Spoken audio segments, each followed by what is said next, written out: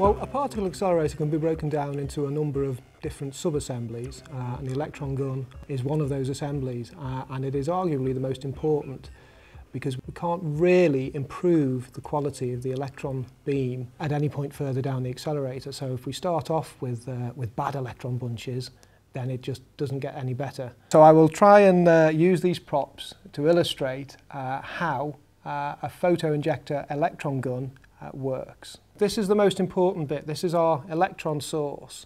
This is a device known as a photocathode.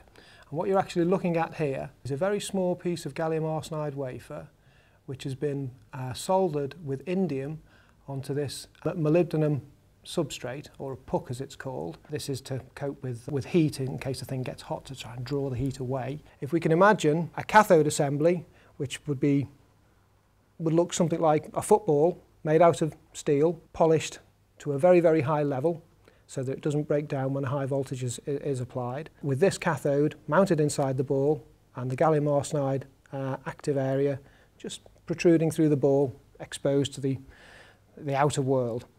We have a huge power supply that we then apply a massive voltage to this cathode assembly, and we would typically run with 250 or 350,000 volts. What we have then is the potential to emit electrons. Now this isn't actually emitting any electrons, but it's like a dam with a whole lake of electrons at high pressure behind this cathode, just waiting to get out, dying to get out.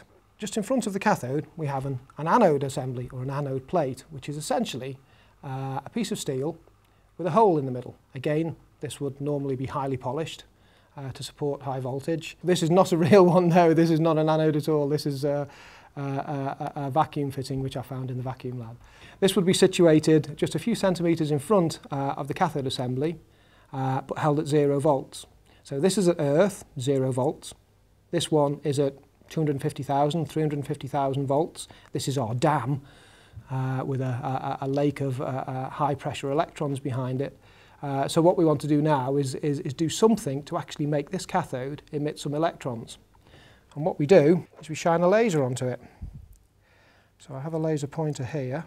So the laser interacts with the photocathode surface, and that's all that is needed to breach the dam. And when that happens, the electrons, which are behind this dam at very high voltage, thanks to our huge power supply, migrate across through the surface of the photocathode out into free space. So then what happens is the electrons follow the electric field lines in between the cathode and the anode. So are accelerated very rapidly across this gap, travel through the hole in the anode and emerge from our electron gun and travel further downstream to the rest of the accelerator. Once they've gone through the hole, my job as a gun physicist is done. So I guess now I need to show you where we make the photocathodes for our electron gun. So coming back to our photocathode, these are made for us at the Institute of Semiconductor Physics in Novosibirsk in Siberia. They send them to us and we unpack them inside this glove box under a nitrogen atmosphere, and then we carry out a few chemical treatments to remove any contaminants, an oxide layer off the surface, and then we put them into what we refer to as a transport vessel. What happens from there is the transport vessel will be carried across and put onto the system, and this actually is the transport vessel installed on the system.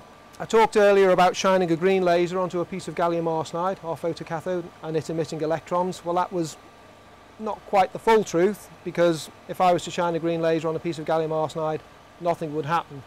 So we have to do something to try and give this system some level of quantum efficiency to make it emit some electrons when we shine this green light on it. This is what the activation process is about. We put a very thin layer of cesium down, and then we add an oxidant, and we put another layer of cesium on, and we build up this sort of multi-layered sandwich effect. And while this is going on, we're constantly monitoring the efficiency of this cathode by shining a green laser onto it, and as the efficiency rises above 0, we start to get some efficiency, then this cathode will start to emit some electrons, and we can measure that emitted current. There is a huge amount of science and technical complication which I've not touched upon here. From my own point of view, I think it's fascinating, it's very rewarding, it's very different.